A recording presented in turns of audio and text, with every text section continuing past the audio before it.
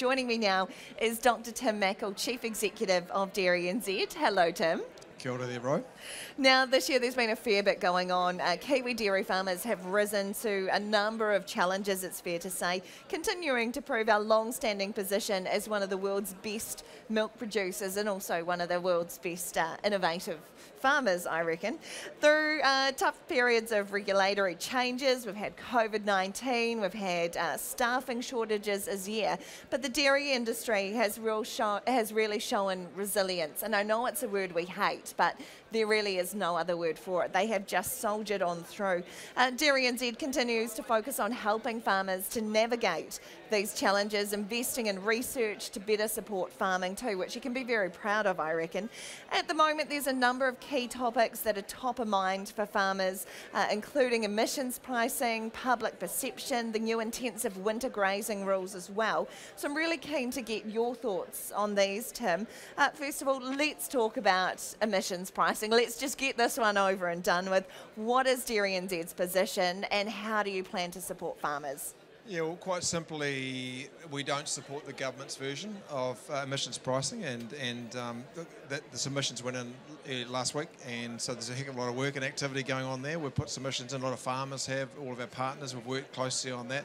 Look, we're looking for a system that's fair and workable and practical, and not too much to ask for. No, not really. I think, well, the key thing is we worked together, 13 partners for 2.5 years kind of thing, to get to a point where everyone could work with what was there. Not perfect, equal unhappiness zone perhaps, but it was going to work and it was going to get better over time. And so we put that in together, and it was a partnership with the government. And so we want to get back to that and move forward from there. And it's really important that we do.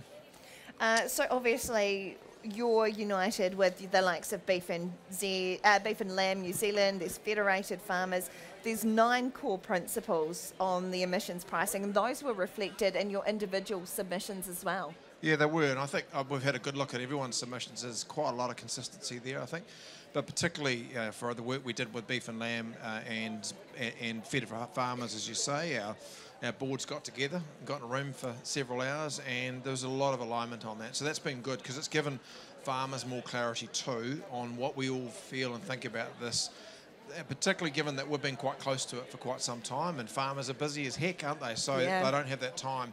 So I think it's been really powerful to be able to do that.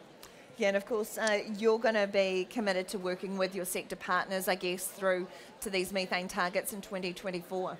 Yeah, exactly. So, I mean, for Waka Kanoa and of course the government's pricing approach, job's not done. The submissions went in. There's going to be a lot of discussions that are going to have to go on in the next few months to get to that point where we've got something that's fair and workable. At the same time, related to that, but a different process, is the targets and the process for that. The Climate Commission are going to review that in 2024. So we all need to work together now to basically work through the science and the other considerations and come up with something, again, that's fair. We're playing our part, but it supports our sectors as well. It really has been quite damaging for farmer confidence not feeling listened to in this process.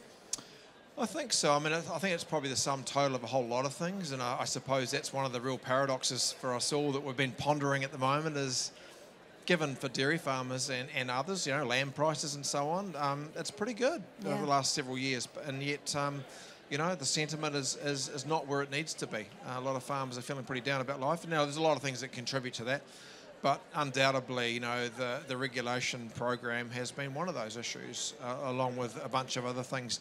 For dairy, the spring, unless you're in Southland, of course, it's been pretty rough. It's been very tough. And a lot of farmers are behind right now on making silage in particular, way behind really, so that's something to think about too. But at least we've had good rain going into summer, possibly too much. Yeah, although, I'm a scientist to me, but you get evapotranspiration. If you get 4 mils a day, then it can run out pretty quickly, Rowena. So, yeah, we always need rain. We're always complaining. Yeah, we are indeed. Hey, I've got my jandals on at Fieldays. It is still Fieldays with jandals. Look, you mentioned that farmers are really conscious about public perception, more so, I reckon, in the last couple of years. Can you tell me about why this is important and what DairyNZ is doing to support farmers on this?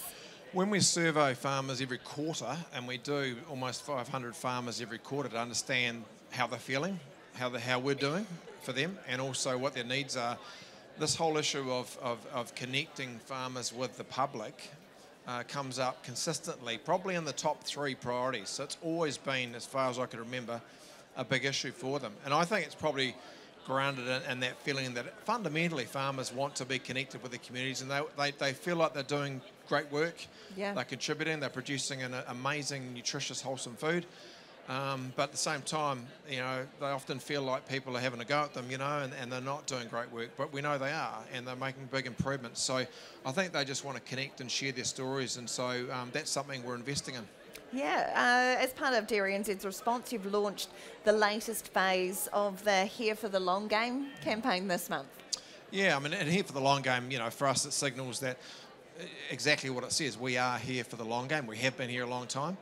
And we've always got better, and we plan to keep getting better. So the latest theme is all around better, and it builds on the work we did earlier in the year with Shannon Munro, the dairy farmer. She's wonderful. She's amazing. She's charisma personified. She's just absolutely amazing. So this is about that theme and sharing the stories of the good work farmers are doing, and where we're heading as well. And I think connecting with the public, because our research shows, Ro, that the vast majority, probably 50% of the New Zealand public, are pretty jolly busy with their daily life. They're just, for a range of reasons, just struggling to cope with things. And so how do you connect with them? And that's our challenge right now. And even though I'm a scientist, as you know, and I love facts and figures, you've got to start with the heart. And I think that resonates with farmers too. Yeah, beautiful. Hey, look, the new intensive winter grazing rules may be challenging for some farmers. How does DairyNZ plan to support farmers around these new rules? Yeah, well, 2 things really. Firstly, because different councils are now needing to do things individually, we were hoping for more of a national approach, then it's really important farmers connect with their regional council rules and how they're going to cope with winter grazing for next year. And the second thing is we are going to be running, campaigns again to help farmers and those who support them just know where to get the resources and how they can deal with those issues as well. But yeah, look, it's very disappointing. We feel like we didn't have the options that we wanted for wintering, particularly with that, I guess, alternative to getting a consent through that freshwater planning module for wintering. But that's something that we asked for a delay to make sure that could come through, and we didn't get that. 1st of November clicks over and we're into the new rules. But it comes down to how regional councils are now going to manage that. So again, comes back to we'll keep working with the government and with all of our partners together, like fed farmers and beef and lamb in particular, to make sure those options are available for farmers in the future. But in the meantime, they need to connect with the councils. And you've got a heap of resources available on your website, dairynz.co.nz, to help farmers with this. We do. And there'll be some more workshops and so on coming up as well. Yeah, fantastic. Look, it's been an eventful year for dairy farmers. Can you tell me a bit about the other work that DairyNZ's been up to? Absolutely our number 1 priority right now, particularly coming out of COVID and all those challenges of not being connected, is to connect with farmers. Yeah. So, the year that we've had this year in 2022, we've had about 800 different what we call learning events with farmers, whether they be seasonal groups or discussion groups and different field days. About 13,500 dairy farmers we've connected during that time, and we need to keep doing more of that and increase those numbers over time. But it's not just about activity and numbers, it's about quality and helping farmers with things that they need and work for them in their situation. So we've had a real focus on more of a farmer-centred design approach to everything we do, getting them involved at the front end of things when we're developing something to make sure that it actually works for them and in a way that suits them. So that's been our big focus there too. You've also got 16 critical levy-funded research projects that are underway. How do you keep track of all of them? Oh, look, there's an amazing science program going on at DairyNZ. I'm really proud of it, and I think we've got some talented people who have put that together. Again, taking great feedback from farmers and from partners. And it is all about, I think Bruce has talked a lot about that global competitiveness, being responsible locally and resilient as well, and those things. So there's some great projects. I think one of the big standout things at the moment, which is quite topical, is the work we're doing around greenhouse gas mitigation. Our facilities here in the Waikato at Lai Farm, where we have indoor metabolism stores. We've got systems that can measure methane and that kind of thing. They're going flat out. So we're pretty much going to try and run them for the whole year, testing different compounds and different approaches to give farmers solutions as quick as we can. There's also been work done around the Code of Welfare that's been updated. Yeah, that was another thing this year. It came through pretty quickly in the middle of the year, and thankfully I actually talked to MPI, and they managed to give us a little bit more time on the consultation, so we managed to get around the country a bit, talk to farmers and get a really strong, robust submission. But the work's not done there. We're still waiting for that response back to now say how do we improve what was proposed and get something again that's fair and workable. Given that look, you've always got to get better. We're saying that, but let's not forget that we've got world-class animal welfare standards as well. Another push this year has been Go Dairy. It has, yeah, and that was a great campaign. You've got a bit of that here today at the Fieldays. A taste for that, Row. Look, I think the new approach to that and the website that we set up to try and attract farm assistance, and of course that's the group of farmers that we need the biggest numbers for, is people that are coming into the system. We had about 6,000 people that came in our country through the website to look for jobs, so that was encouraging, and we know a good chunk of those have ended up in farms, but we're still short.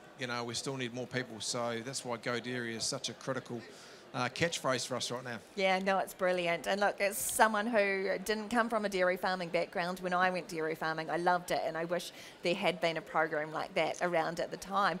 Hey, look, the other challenge that you've really faced this year, speaking of labour and trying to get people into the industry, has been trying to get people into the country. Yeah, immigration, yeah, absolutely. And, at the end of the day, you've got to... I don't want to moan about it, because at the end of the day it's farmers, it's a whole lot of other sectors, who have been short-staffed and struggling to get people. It's people who have been separated. But you put that aside, it has been a big effort too, and our team have worked very hard on behalf of farmers during the year, during the last few years basically, to try and get those settings right, to bring more people in. And again, shout out to our partners, Fed Farmers, in this. They've also worked with us really closely too. But, I guess that the system has been changed at the start of July, and dairy is arguably in a strong position now to bring people in. We do have to pay them at the median wage. It has just gone up to pretty much $30 an hour. Amazing. I'm in the wrong industry. Why I went from dairy to radio, I have no idea. And I just want to clarify, that's the government rules, it's not our rules. But by the same token, you can now get a 3-year visa instead of a 1. So some of the settings have really improved. And I think, migrant workers will always play a very, very important part of our sector. It has for decades. Yeah. If we look back well over 100 years, and it will continue to, particularly the way, that demographics are happening in developed countries. I think we've got about 10,000 less 20 to 30-year-olds than we do 30 to 40-year-olds in this country. Now, it may not sound a lot, but if you keep doing that sort of thing every year, then eventually maybe the triangle gets inverted. And we've got an issue. So the ability, I think, globally for people to flow and move around, to actually be where the need is, to produce food, to do all sorts of important stuff, is going to be key forever, I think. So we've got to get it sorted. Yeah, absolutely. Well, you're well placed to capture anyone who has got a slight interest in we've got some gumboots and gloves and an apron for you, Ro, on the weekend. You can stay up on the weekend if you want. My goodness, yeah. Look, before I head up to Billy Joel. Hey, look, how fantastic. Looking out, seeing people wandering around Fieldays, seeing people stopping and yarning. You can't even go more than 5 metres at the moment without bumping into someone else, How good is it to be back here at Fieldays connecting? Fantastic to be back, yep. Apart from seeing you, which is always a highlight, Ro. I think the thing is, the good thing about having a bit of rain out there is people come inside to this place, don't they? Yes, exactly. So we've got to make hay while that's happening. No, brilliant. Finally, Tim, your annual report for DairyNZ is up on the website. Yep, it is. Like so many other organisations, we're going digital now, and so it's all there on the website. And look, if farmers do have a chance to look at it, or anyone who's interested, there's a lot of content in the back of it in terms of the projects that we have been doing and the ones we are going to do. And it does give you a fair idea of where the levy's been invested, but more importantly, where the value's been created. Yeah, fantastic. Dr. Tim Mackle, Chief Executive of DairyNZ, wonderful to see you in person at Fieldays. Thanks for your time. And I love the jandals, by the way. Fieldays and jandals, how good.